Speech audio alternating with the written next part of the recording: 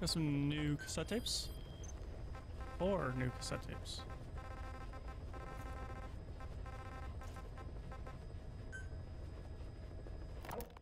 We finished decoding the informant's report. That floating kid we've run into a few times now. Looks like he was a test subject in clinical experiments. The Soviets called him the Third Boy. The Third Boy was brought to a lab on the outskirts of Moscow from Czechoslovakia, after which he was due to be sent to a research center in Leningrad, then Siberia, and finally an academic town in Novosibirsk.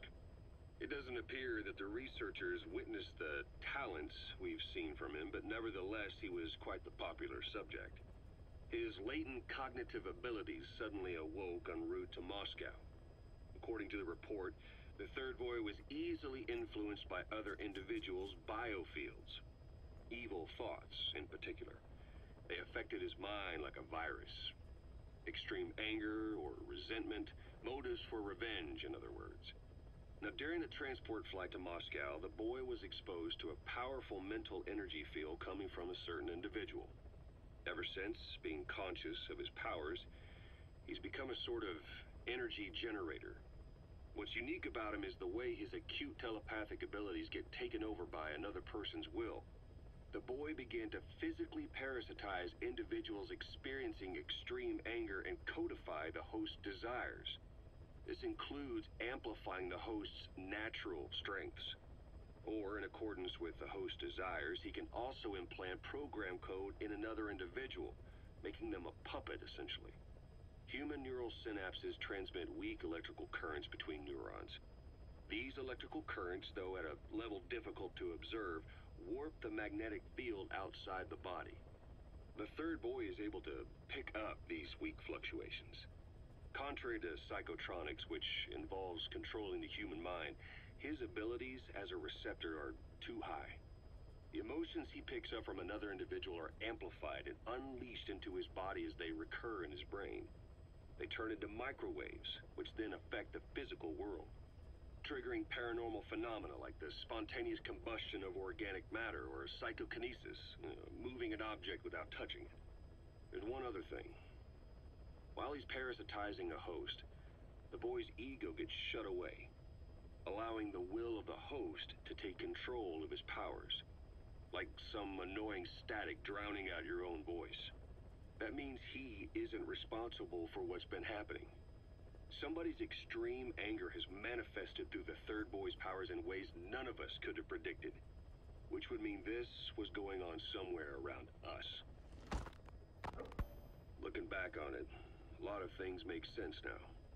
The man on fire, Sahelanthropus, they both came to life thanks to the Third Boy's powers. Everything has been happening through him as a catalyst. We first saw him in the hospital on Cyprus.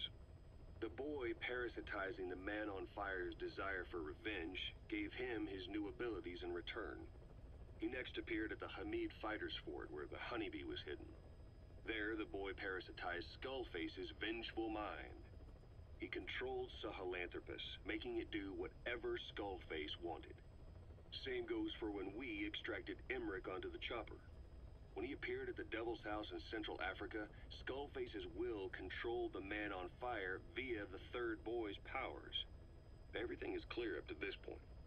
But even the informant couldn't pinpoint who the host was in the cave within Serac power plant. Sahelanthropus suddenly became active, then crushed not only the man on fire, but Skullface as well. Surely neither of them could have been the host.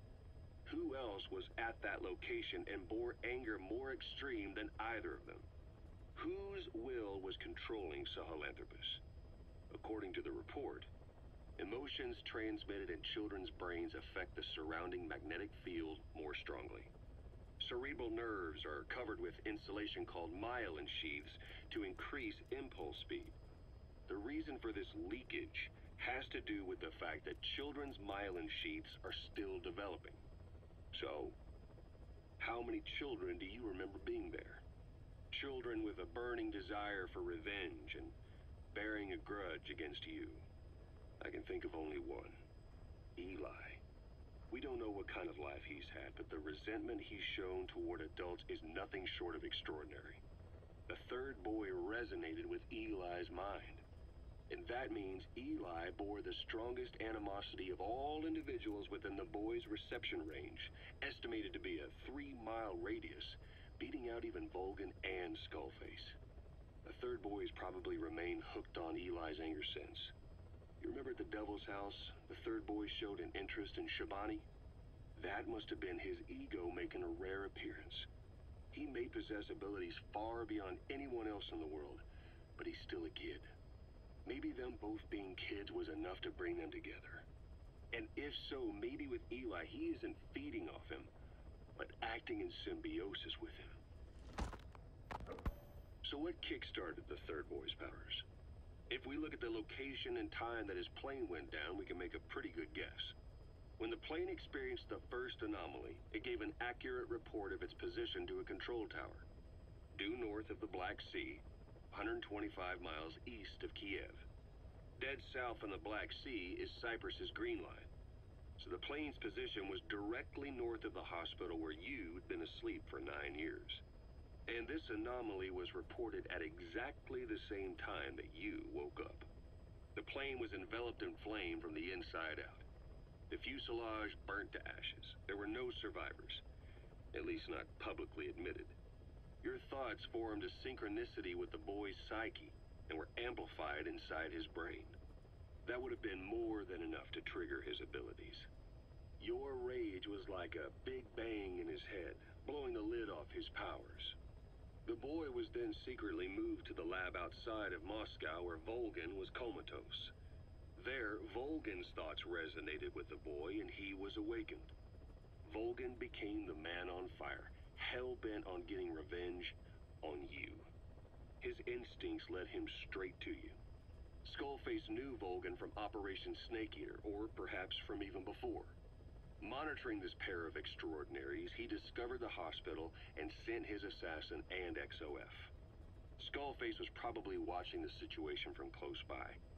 Then, realizing how useful these two test subjects could be, he approached them. Reacting to Skullface's thirst for revenge, this time the boy let Skullface's will control Volgan.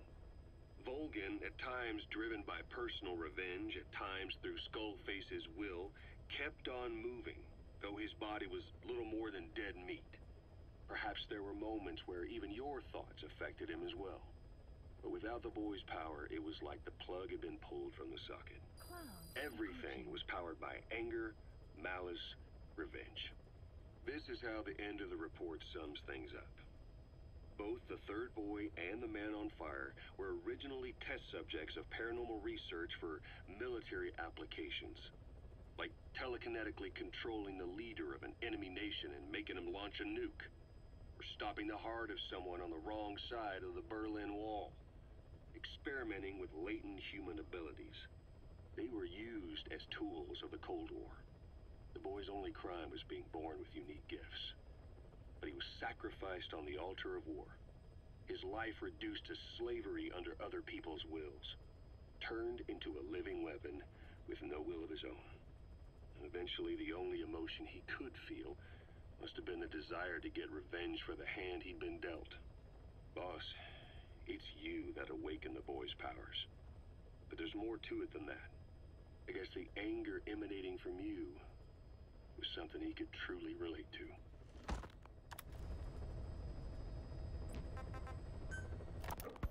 Feeling hungry, old timer?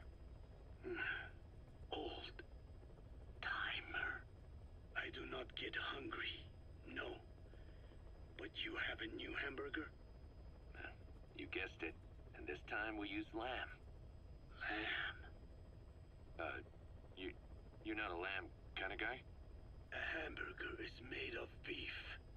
Whoever heard of a hamburger without beef? Yeah, but we gotta stay fresh, stand out from our competition. You're what? Just give it a try. If you say so.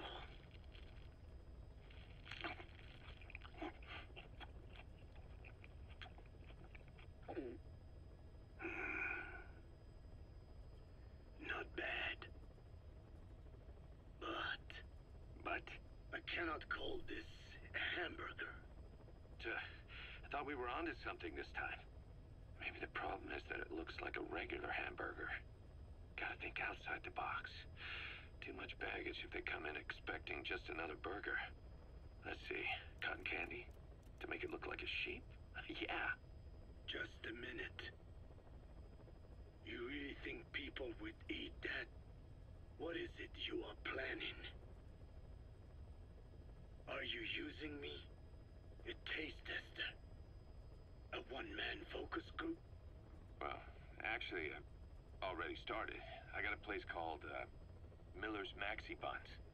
You are kidding me. Well, to be honest, business hasn't been great. No one seems to like my, buns. The Ocelot said Diamond Dog's budget did not add up. But you don't mean to tell me. What? No. Our black budget's got it all covered. I'm not embezzling GMP or anything. Still, let's not say anything to Snake, okay? Very well. However, Kazuhira, it takes more than premium ingredients and a clever recipe to satisfy the palate. Okay. So what do we do? The palate seeks one thing. Chemical additives. Chemical additives. There is nothing mysterious or spiritual about good flavor. The tongue simply identifies specific amino acids, which the brain then recognizes as appealing. Therefore, all that is needed is to chemically isolate those amino acids and incorporate them into your products. To be clear, I speak of flavor. The rest is irrelevant. That seems a little extreme. Do not forget that I am a scientist after all. And using science for the benefit of others is a joy. In seeking coexistence with nature's blessings, not everything can remain in its natural form. When we fall ill, we must be treated. Otherwise, that very nature could cost us our lives. Agriculture is one of nature's many blessings. But through that process, we damage the surrounding vegetation. Yeah. Whether it's a massive farm or a tiny field, we always leave our mark on the land. The same is true of parasites. And for food preparation. If tapeworms in the raw meat of another animal enter the human body, they roam around trying to find their usual habitat. Sometimes even eating away at the brain in their confusion. So in looking through a scientific point of view, you see the necessity for processing food. Yes, it is also sometimes necessary to eliminate certain parasites, or selectively use or even modify others. Alternatively, we could say that if a man is part of nature, the work he does is also part of it. What is important is the balance. Yeah, you're right. Thanks, old-timer. You really opened my eyes. I fooled myself into thinking people today wanted high-quality, all-natural goods. But my favorite burgers were never about that. What they want is something like the first burger I had in America when I went to meet my dad. A Frankenburger loaded with additives. That's the America I knew and loved. I'll be back in a jiffy, old-timer. My next burger's gonna knock your socks off. Kazuhira, wait. What is important is how we balance the... quick for a one-legged man. Frankenburger.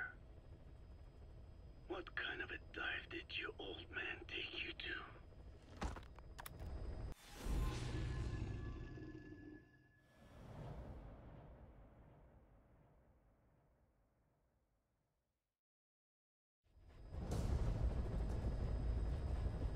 The CFA are assembling an armored column to the north of Nova Braga is to wipe them out. Listen to the tape for the contract details. Just be aware that the column's commander served with 5 Commando and later made a name for himself in South Africa's 32 Battalion. He's a hardened veteran, so don't take it lightly. Boss, I have a report from the intel team. The targets are now on the move. I sent their predicted route to your iDroid. Check your map.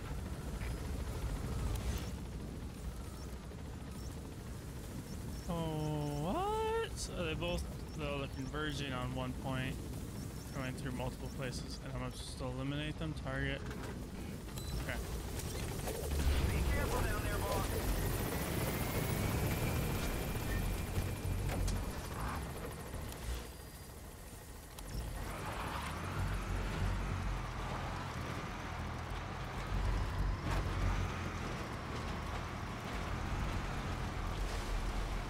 Shit, tanks.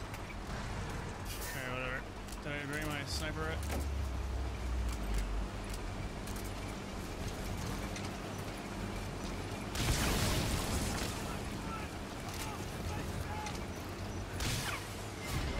Missed.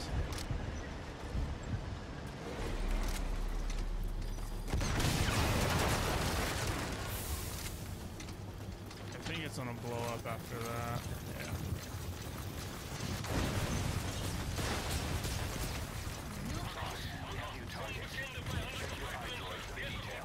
New targets with multiple targets.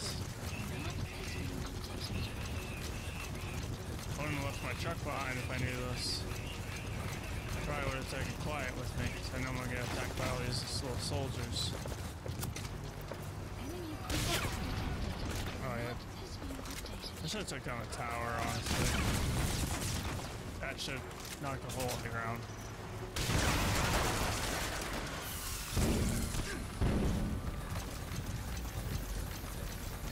One rocket, killed that. Sweet. That's the way.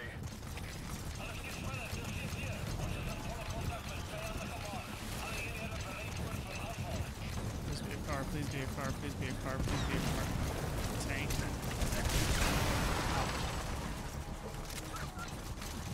Dude, my dog just got hit. Get hit? I think so.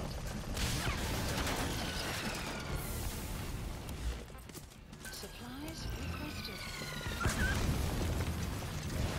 Buddy, you got hurt. Nice work, boss. The targets are almost history. Supply drop buddy departing area of operations. Yeah.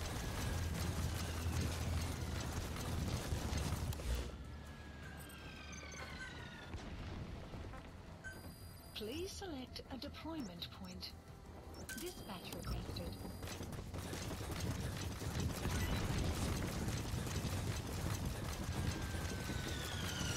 I'll be running right into a mortar. Nope.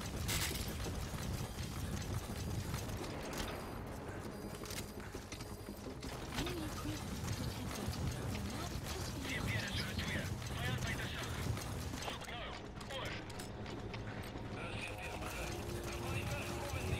What tank is this? Chilling.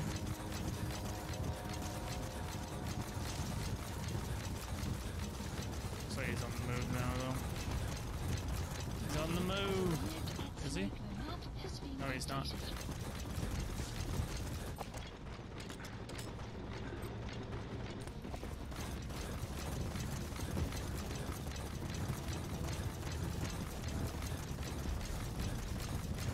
What was that? It's a light reflection.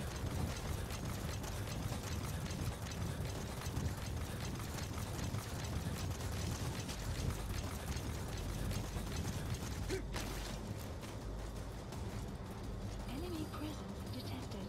The map has been updated. That tank looking right at me. No, it's not.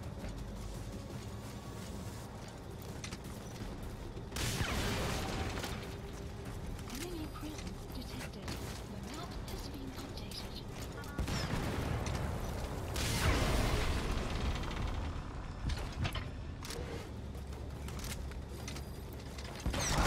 Whoa! Damn it. Really? Boss, what happened? Boss! I got wrecked. CFA are assembling an armored column to the north of Oh, Nova sweet. Braga Airport. At least I don't. This is the first time for a mission like this, where you gotta take out targets, has let you checkpoint. And the last few missions have been a pain in the ass, where if you fail, you gotta do the whole thing over again.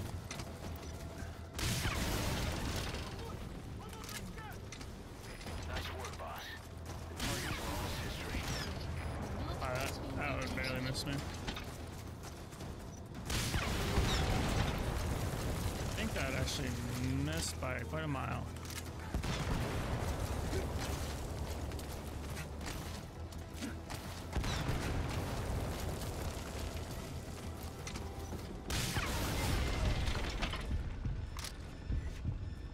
Helicopter coming this way now. Thing needs a burn. Supplies requested. Not going down. I thought she's gonna take things. Yeah, sounds like it's going down now.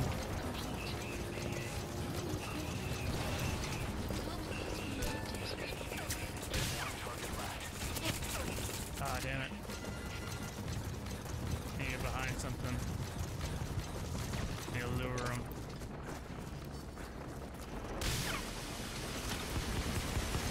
Whoa! Carpet bomb.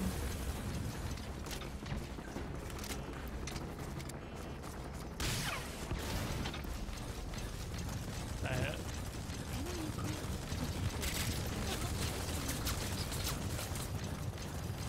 Wait, I need you to take out the helicopter thing. I don't know who's shooting me actually. Watch out, quiet.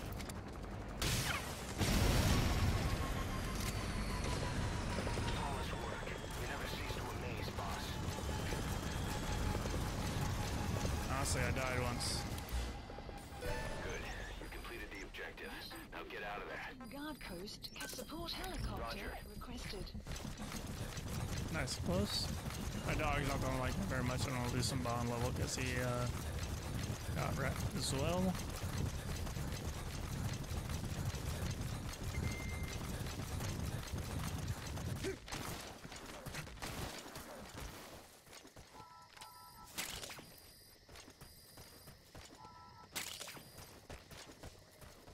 Got any more?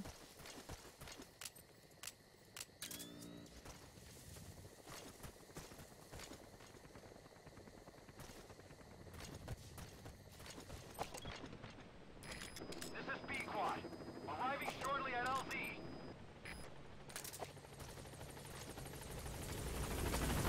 This is B-Quad. On station at LZ.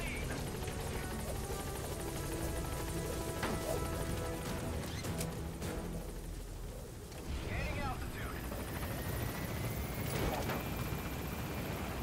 Probably should have tried to capture that tank. That would probably be a better idea. Exfiltrated. All right, you're out of the hot zone.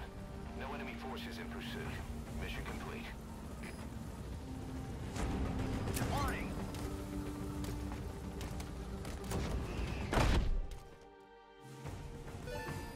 Extraction arrived at Mother That last Base. tank was totally capturable. Mission complete, and how? They're gonna tell stories about this one, boss.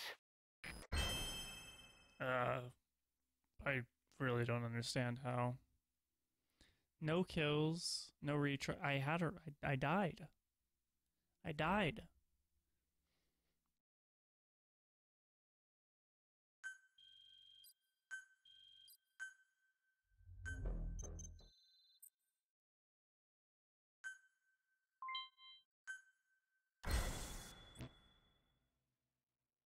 Boss, as we suspected, the mastermind behind the kid's escape was Eli. It's hard to believe, but apparently he'd been plotting an armed uprising against us. He could be hiding something else, too. Ocelot's gonna press him for answers. Get back here as quick as you can.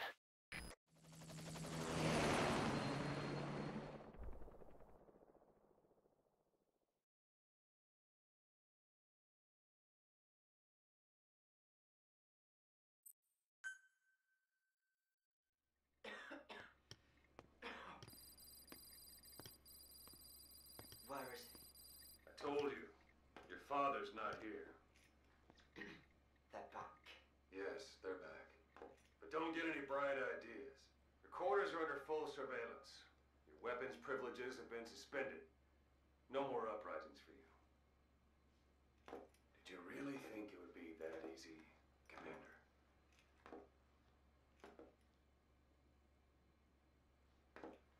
You'll get your boys back.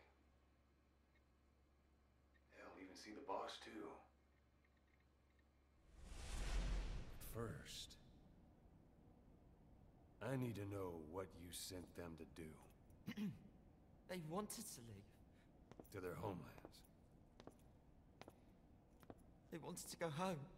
That's all. So they were just homesick then? Not quite.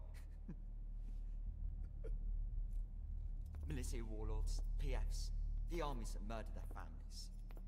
Cousins, brothers, parents. They all had someone they wanted to kill.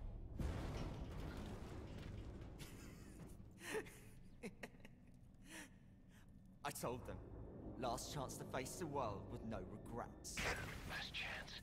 You better be ready for your drag back here. Ready to face the world as enemies.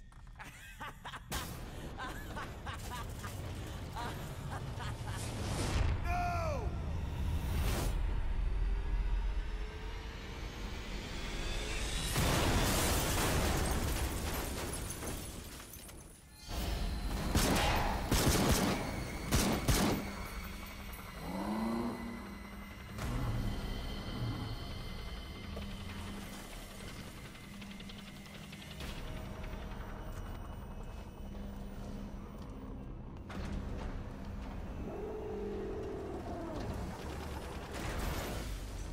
I'm not like you! Goodbye, Father. I don't need you anymore.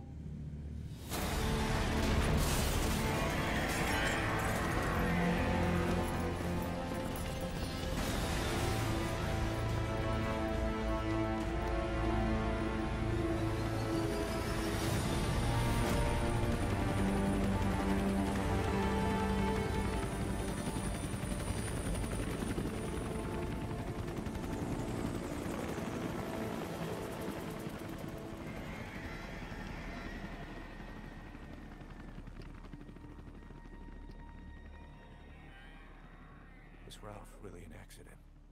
Or did Eli just rig it to stir up the boys? Either way, he had to have been planning for this all along. Bidding farewell to the world.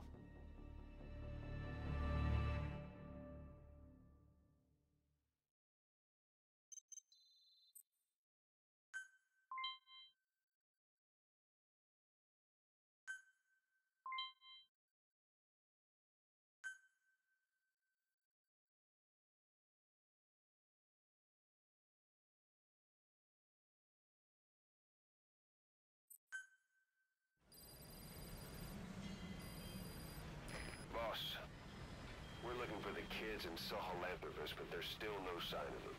We don't know if the chopper pilot is alive either. What have we gone and put in the hands of those kids? We don't know how bad this is until we find them. Also, regarding our concerns about Eli, I finished looking into whether or not he's a product of that project. I have an answer. I put it on tape.